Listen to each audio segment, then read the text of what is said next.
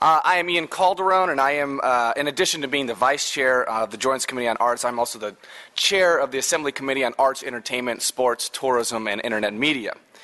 I want to thank you for inviting me to participate in this informational hearing. It is my pleasure to be here with you today as the Chairman of the Policy Committee, which oversees all aspects of the creative economy.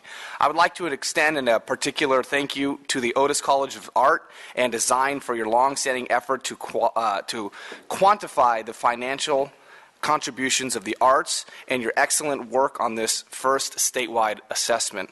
While today is the unveiling of the first statewide review of the creative economy, your regional work in Southern California the past 6 years has helped lay the foundation for important legislative action, such as the film production tax credits and anti-piracy laws.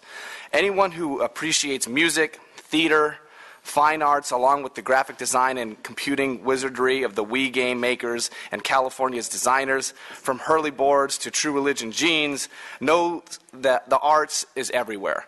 Thanks to Otis, we are also known for what is worth in tax dollars. I would also like to thank the California Arts Council for your continued good work on behalf of the people of California.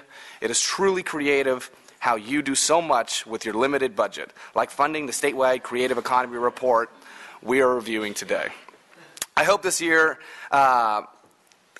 the year when we see funding levels for the state budget reflect the contributions you make to the people of California. I look forward to working with my members in the California State Assembly as well as Senator Lieu to hopefully increase funding for the arts. I received arts education and I benefited from it when I was in school, and I just think that it would be such a major loss to our future and to our kids if we didn't make this a #1 priority. So I truly am honored to be here. This is a very important issue to me, and I look forward to the testimony of our participants ahead. Thank you so much.